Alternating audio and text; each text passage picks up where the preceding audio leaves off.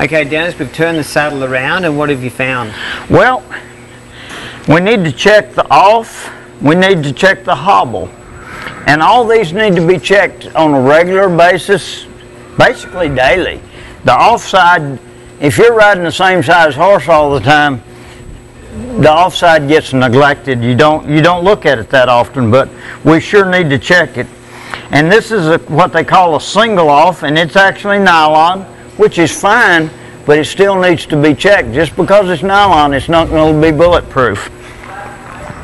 What we've got here is some bad wear from where the Bevins buckle, the stirrup leather, has come up on and worn there. Let's take it apart and see what we have here. On the D-ring and the holes and where it folds around, you know, if you're riding basically the same size horse every time, it's going to fold in the same spot every time. So everywhere it folds, you know, here's a bad spot in the leather. So I wouldn't, Latigos are not that expensive compared to hospital stays. 90% of the people ride a 5/8 rein. A lot of ladies with small hands and kids will like a 1/2-inch rein. A lot of the reiners ride a 1/2-inch rein because they can shorten them and lengthen them in their hand. Most of the cutters ride a 5/8 rein.